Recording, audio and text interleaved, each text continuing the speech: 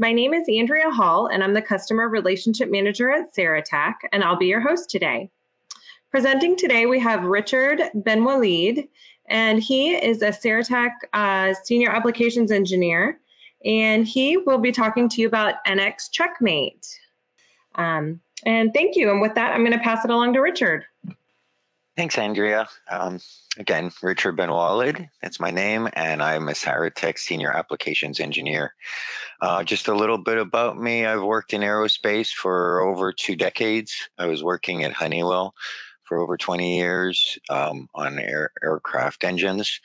I graduated mechanical engineering, University of Montreal, and did a master's in Arizona and came to live in Arizona for work. And I've been here 25 years. Now I work for Saratech for close to a year. And today I will be talking about Checkmate. We'll do a demo. It will be a live demo on NX and show you some examples. We'll get an overview of Checkmate, the user interface, in the Checkmate HD 3D tool. We'll set up and run some tests. We'll resolve the identified errors. We will create and run a profile, which is a collection of Checkmate tests, generate a log file, and view a report.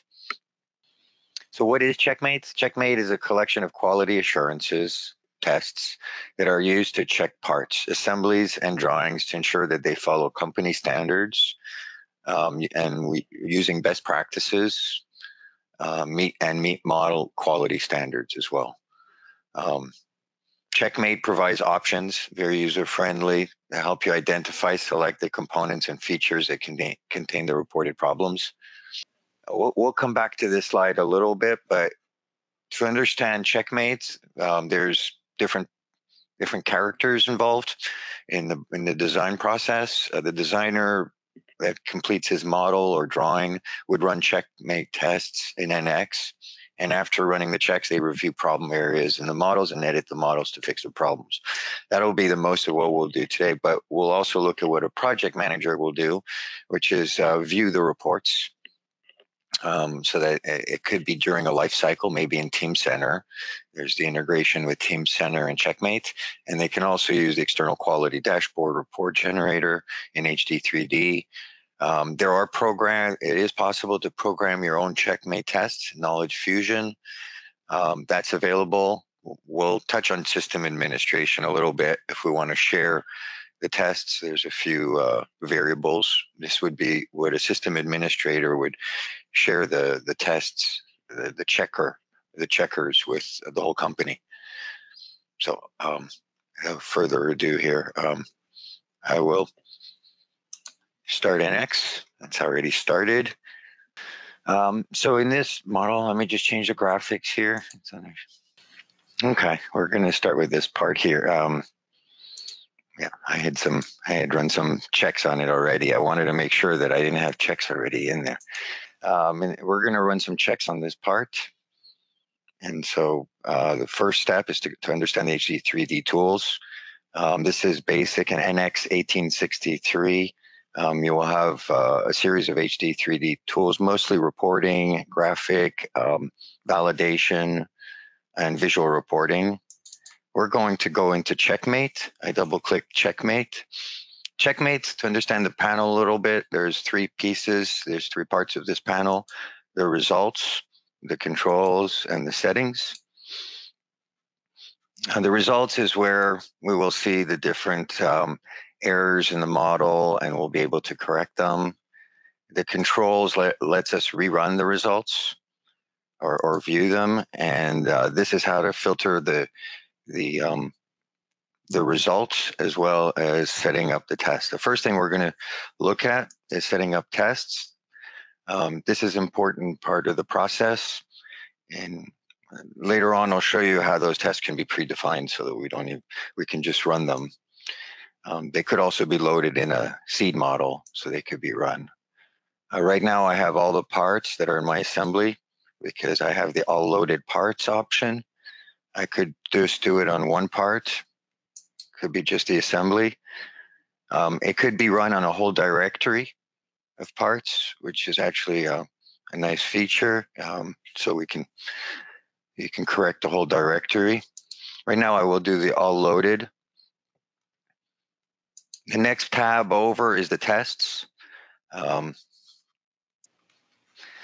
So I'm gonna go into the first test here. One, in the test there's a lot of information. I'll show you where to get documentation. There's a lot of different tests.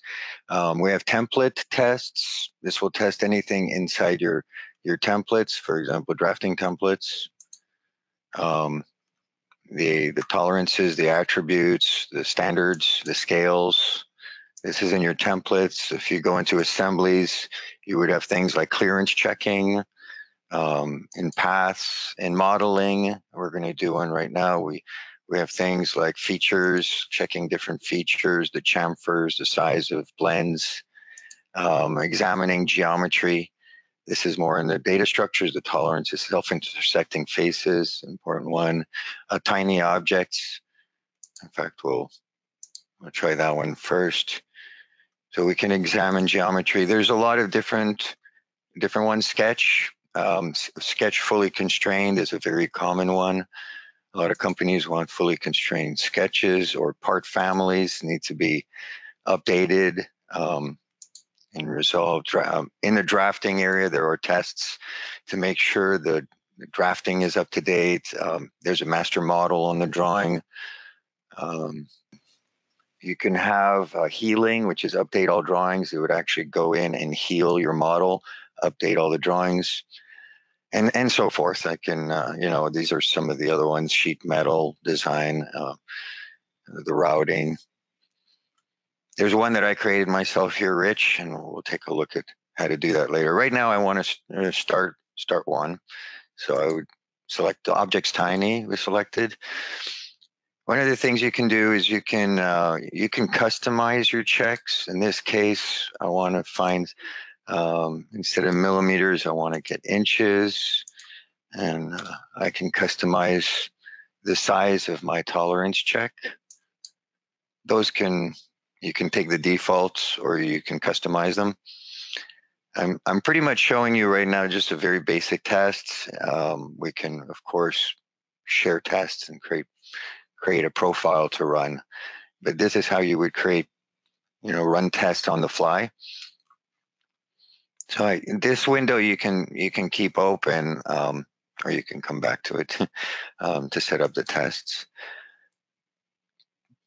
Right now, I could see here in my propeller part that I have an issue.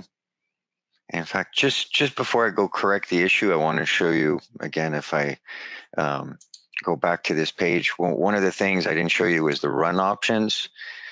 I didn't show you that it does generate an external log file. So as these things error, it's actually putting it in this directory. It just created one right now. Here's a directory. And it actually takes the time and date, 2019, October 3rd, 11, 20, 11, 12, and 15 seconds. This XML report was generated, and it shows the failure. So I wanted to show you that one. That's in the run options. Okay. When I locate this failure, I can parse these results. If I don't want to show the past results, I could take off the tick mark. I can view each part one by one. Right now I'm set up on part. I could be set up on test if I wanted. If I had many tests running, I could see which one I can do the test by test. I prefer by part right now. Once you locate a part that has problems, you can expand on it and take a look at the individual problems with the edges. If you want to go correct it, you can right mouse button and you can open that part in a new window. We can see that we have some problems. We can go right to the problem. Focus view on tag. Let me just take a look at this edge here. This is a tiny edge issue. I could see that my edge is actually below 0.0025 inches. That's the threshold I gave it. And so I need to correct it. It's a filleting issue.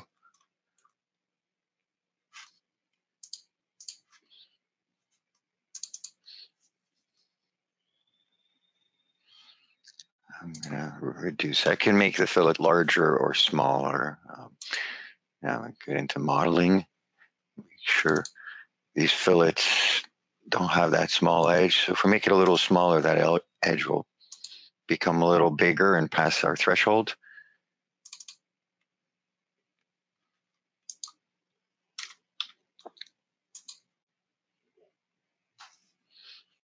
And I can re-execute, and it passes. If we go analyze that little line over here, we could see why it passed.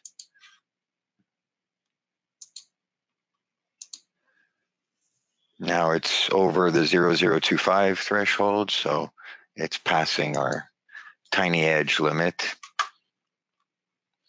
So this is an easy way to just quickly check your files. I can go.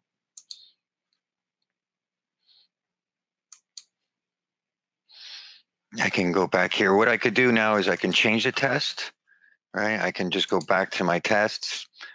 Okay, I ran this one. I can get rid of it, and then I can go run another one. I can run things like what I didn't show you is the past file. Let me show you that.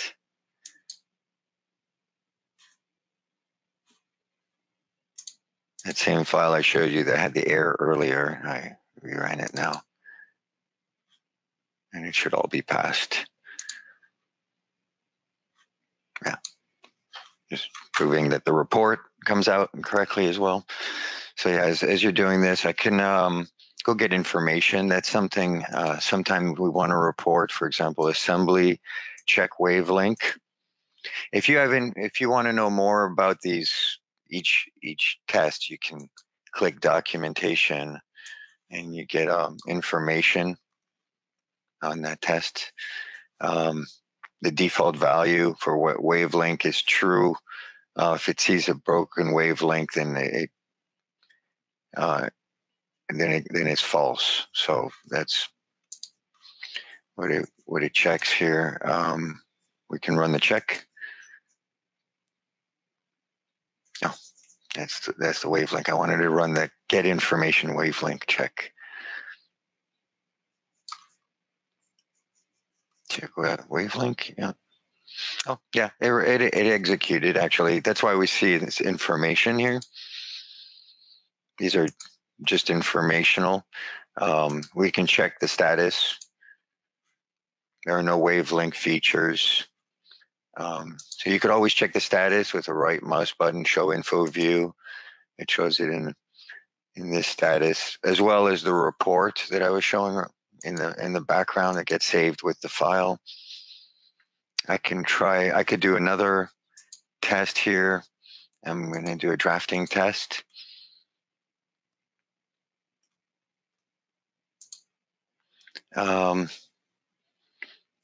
We don't want dimensions with manual text, so we want to correct any non-exact dimensions.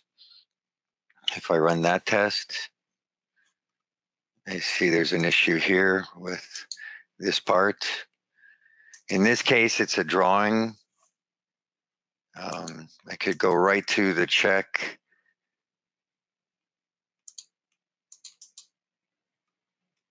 I can open that in a new window. Because it's a drawing, I will have to switch to drafting. Focus view on tag. There's an issue with this dimension. It's this is just a text, in fact. We create a real dimension here.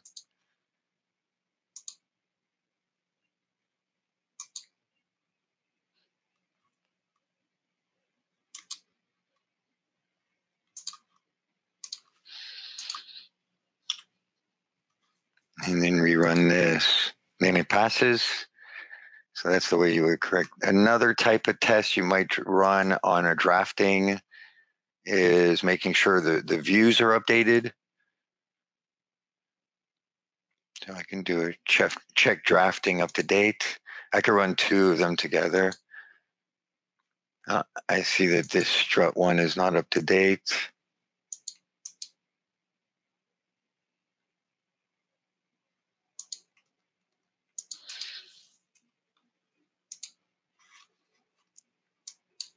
Actually, it's the one that's already open. Yeah, the views are they're not up to date. So I go update the views. Okay. I've got updated views.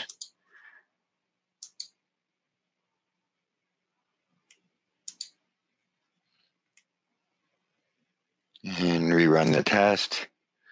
And now the views are up to date. So that's the way you can just go through the model and just keep picking and choosing. Over here, there was this is the one where the error failed. And then after correcting it, that error passed. So it's reporting all that information in the background. So, at this point, Andrea, are there any questions anybody might have? Yes, so I have two questions that just popped up. Is there a document with all of the checks listed? Okay, yeah, so I showed that you could get information on any check. If you're in the setup tests, when you're in the test here, you can select any of these. Modeling, more familiar. And get some information this way. Okay, that's one way. I found that there is a document that has everything as well. If you go to menu, so all of this is also found under analysis checkmate. And what we've been doing is setting up tests and executing current tests. You can also, this gets into a little bit of knowledge fusion if you want to create your own tests. But you could also, over here, this is a place where you author tests for the company. This is something an administrator would do and share the profiles to everybody. Over here, there is a quick reference, and it comes up on the side over here. You could go get, so under author tests, you have documents on specific tests, but this quick reference will pretty much give you all of the different tests are here. So, check drafting up to date.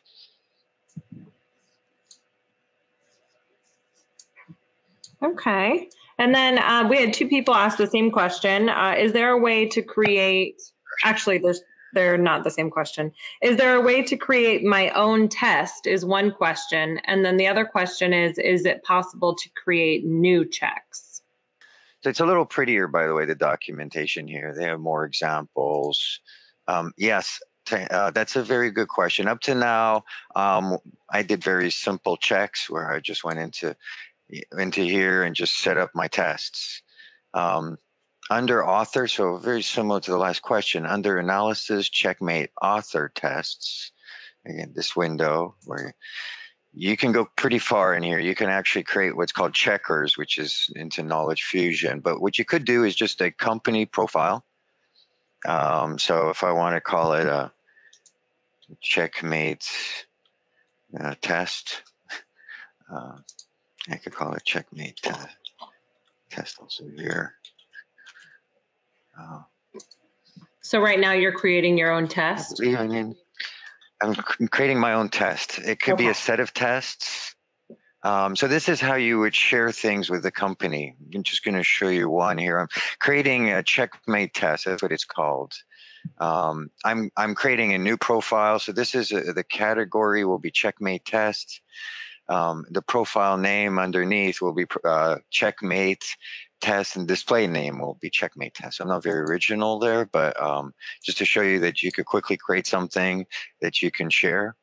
So if I wanted to share some of the things I did today to other people.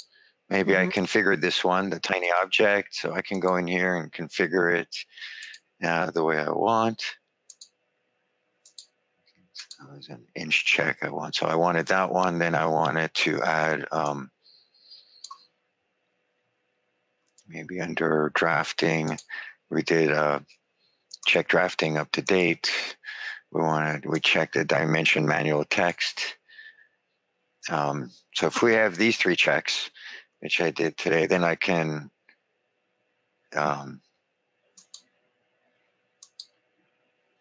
save this profile. But it's called a DFA file. So this is what you would share with other people. This could be in a centralized location. There's a pointer variable that can point to this location on everybody's desktop, UGII Checkmate directory, and it will look at all these profiles. So I'm going to go ahead and create this profile. That directory is right here ahead. There it is, Checkmate Test DFA. I created one earlier. But this Checkmate Test DFA, we just created this DFA. This is the one that can be shared, or it could be in a central location. So if if I can come in, I'm gonna not save this part, so I can redo it. I'm gonna reopen the part, and if I wish to rerun those, I can go to. I could go to most recently run. I could also go set up test. And then in the test over here, we just created Checkmate test. We just created that. And we gave it the name Checkmate test. Very original. These are the 3 things we put in Checkmate test. So we could quickly rerun that. This is the original file, so I'd have to go back in and redo the tiny object, change the blend, and then update my drawing and the manual text. I reopened the file there just so I could show you that I'm running the same test. And then I can go in and start cleaning them up. The idea here, what I just did, is to ensure that that everybody in the company runs the same test. Once it's in there, you can just say run the most recent, or the one saved in the part. If you're using a seed part, you can just rerun it. But to set it up, it depends on how you're running it in your company. So you can do individual tests, or you can set up your profile like I just did here to run a series of tests.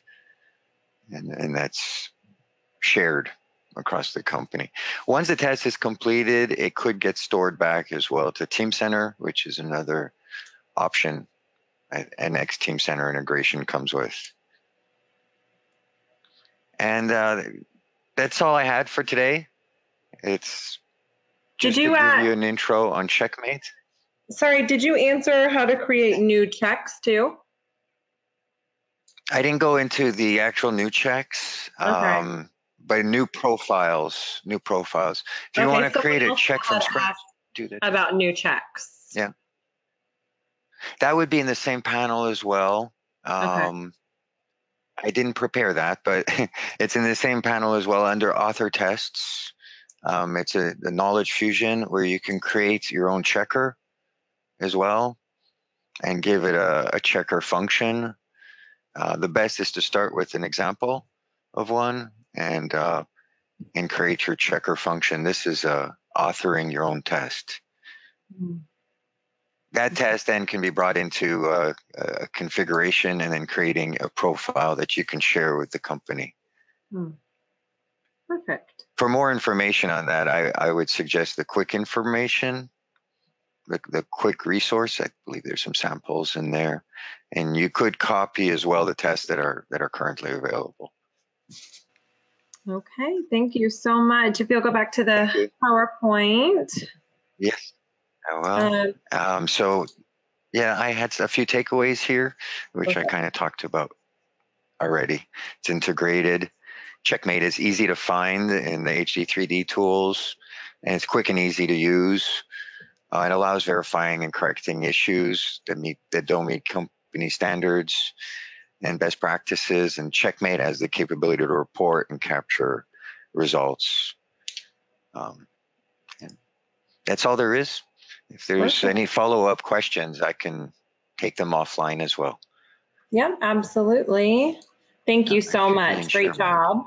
Our next customer enablement session is going to be on October 17th. We're going to be talking about Solid Edge 2020 licensing and what changes have been happening with that. So make sure that you go into our events calendar on our website and register for that. Just like all of our sessions, if for some reason you can't attend, please still go ahead and register, and we'll be sure to send the link out to you. And again, thank you so much, Richard. Great job. Have a great day. Andrea, thank you, everybody.